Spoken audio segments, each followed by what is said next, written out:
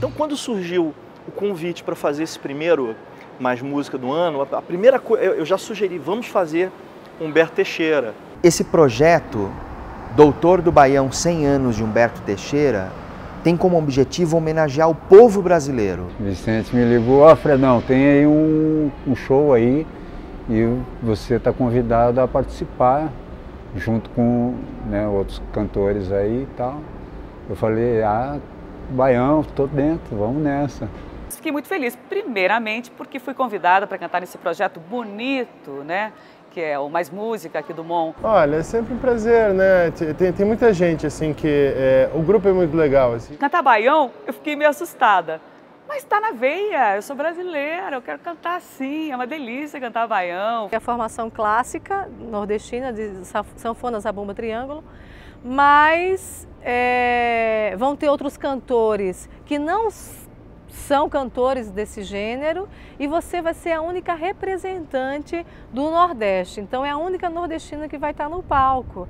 E então você vai dar uma pitadinha diferente, né, dos outros intérpretes que defenderam e cantaram super bem as composições. Cantar Siridó, cantar umas músicas que, pô, nunca ia ter essa chance na vida de cantar profissionalmente isso. Então, para mim, foi assim, um presentaço, me diverti muito, me diverti com a banda, me diverti no palco, dancei o meu forró maluco. Lá, o outro cá, enquanto o fole tá tocando, tá gemendo, tá chorando, tá fungando, reclamando sem parar. O shot é bom, se dançar, a gente gruda na capoca sem soltar. Um passo lá, o outro cá. Enquanto o fole tá tocando, tá gemendo, tá chorando, tá fungando, reclamando sem parar. Foi um grande desafio. Nós vamos fazer baião com um violão, um piano, um baixo e uma bateria. Sem a zabumba, sem o triângulo e sem a sanfona. Um grande desafio. Porque o projeto Mais Música tem como objetivo desafiar as pessoas que estão em cima do palco. Quando o Vicente falou que não ia ter sanfona e zabumba, eu digo, mas como é que vai ser esse show, né?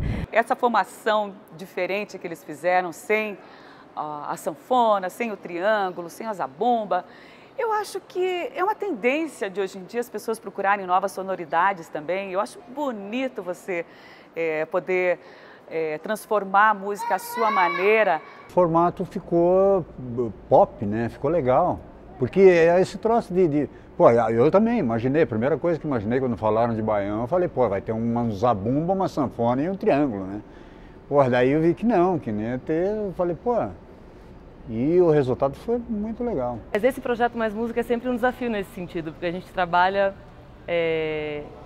ressignificando as coisas, então o grande barato é colocar pessoas que nunca cantaram aquele estilo para fazer aquilo, fazer encontros que talvez não seriam possíveis se não fosse esse projeto, né? Eu gosto que a coisa se transforme em algo não comum, sair do tradicional, sair do padrão.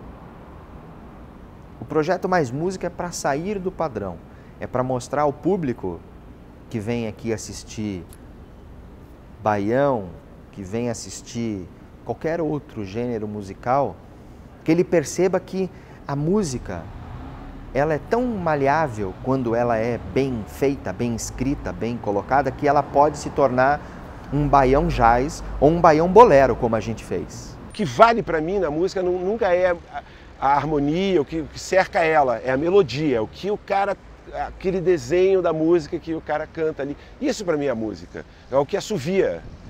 E o assovio não tem sanfona, não tem triângulo, não tem piano, não tem guitarra, não tem nada. O assovio é o assovio. Então, para mim, música é isso. Eu canto o assovio, né? É um risco que a gente corre, né? Eu acho que a gente precisa correr risco. Senão a gente fica reproduzindo as coisas do jeito que são sempre, né? Então, assim, foi um risco que a gente correu. Mas eu procurei cuidar, né? Procurei caprichar nos arranjos, né? Vamos caprichar, vamos fazer. E, na verdade, a força da música nordestina, claro que está na sonoridade do baião, na sonoridade da zabumba, na sonoridade do triângulo, mas está, sobretudo, nas linhas melódicas.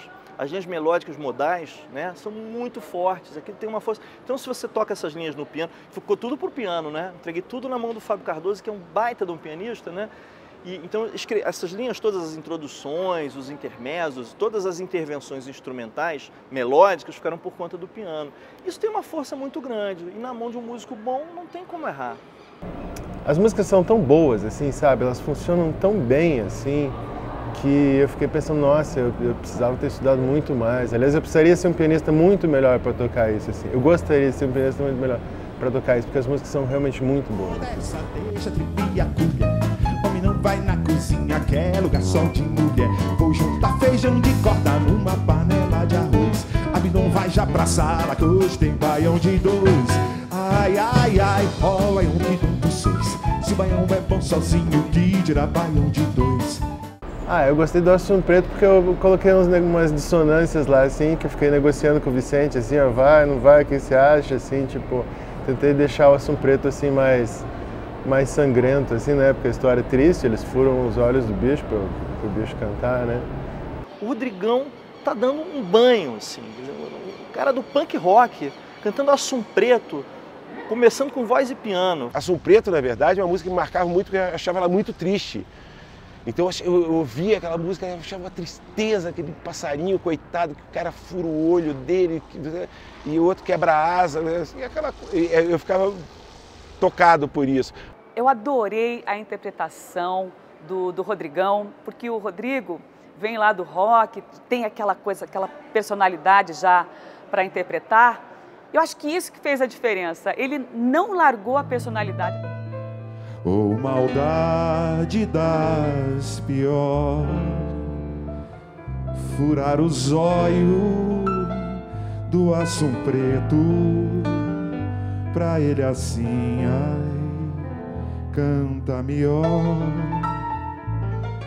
Não, foi assim, o Guaraná, o Fábio e o Rivabem da bateria, a gente já vinha trabalhando junto. A gente fez o Tom do Brasil no final do ano passado, a gente fez o Grande Circo Místico no meio do ano passado. Então é uma equipe que vem se formando desde o ano passado. Trabalhar com o Vicente, que a gente já tem uma parceria de anos, né? Então, tipo, já é uma coisa que já dá uma alegria, já dá uma tranquilidade, assim, né?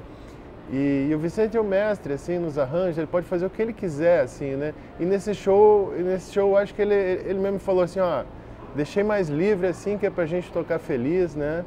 E daí também junta com o Guaraná, com o Fernandinho, com todos os cantores que eu também conheço faz tempo. E foi muito legal porque você juntar 4 solistas, 4 cantores solistas, 4 personalidades fortes, é sempre um risco. Você sempre pode imaginar que vai dar estrelismo, essas coisas. Com esses 4 eu já sabia que não ia dar. Com esses 4, quando eu, o Rodrigo e a Anne conversamos e escolhemos os 4 solistas desse trabalho, a gente foi pensando em cada nome, levantando os nomes, né? E quando a gente fechou esse grupo, a gente ficou muito feliz, assim. E eu tinha certeza que ia dar certo. E foi muito legal, porque rolou uma empatia muito grande entre os 4. Eles são muito tranquilos de trabalhar, super profissionais, né? Pessoas maduras, assim, que não tem, desculpe o termo, não tem frescura, né? Gente que tá a fim de trabalhar, vamos lá, e vamos estudar, e vamos fazer a coisa acontecer. Então foi uma delícia, foi um trabalho muito gostoso de fazer. É que foi um privilégio nesse show trabalhar com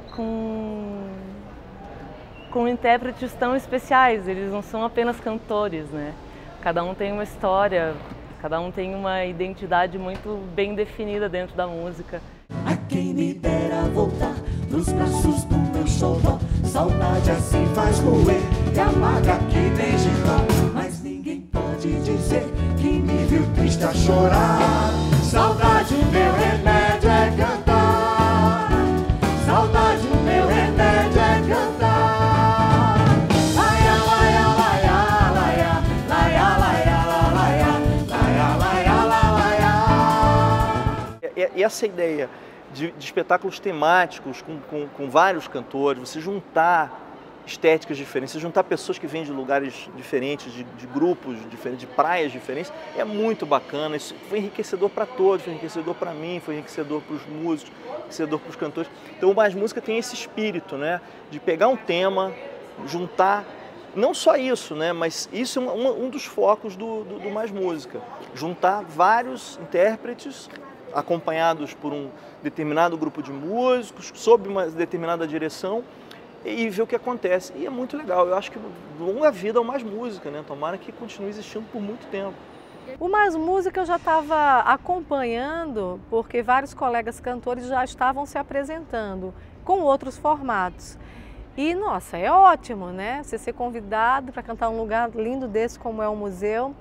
E como, em forma de desafio, você cantar uma coisa que não é confortável do teu terreno. Você sai ali do teu terreno e canta uma outra coisa. Instiga a gente, enquanto cantor, a pesquisar, a buscar novas formas de lidar com a voz, com a interpretação, com a própria composição, com o próprio compositor. Eu acho que toda a proposta de botar música para as pessoas é válida numa época que a gente vive, que nada mais é de graça. Que venha para ficar essa proposta do Mais Música, que delícia a gente cantar nesse teatro lindo, que já é o olho aqui é o cartão postal da cidade, né?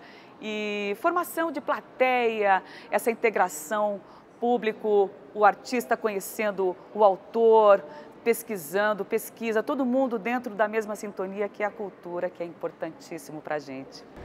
São projetos que trazem o público mais perto, né, de coisas, assim como eu falei para você. As pessoas, o Luiz Gonzaga, conhecem o trabalho de Luiz Gonzaga, mas Humberto Teixeira, muitas pessoas não, né, talvez desconhecessem, né? Então isso aproxima, eu acho interessantíssimo, que continue, vida longa.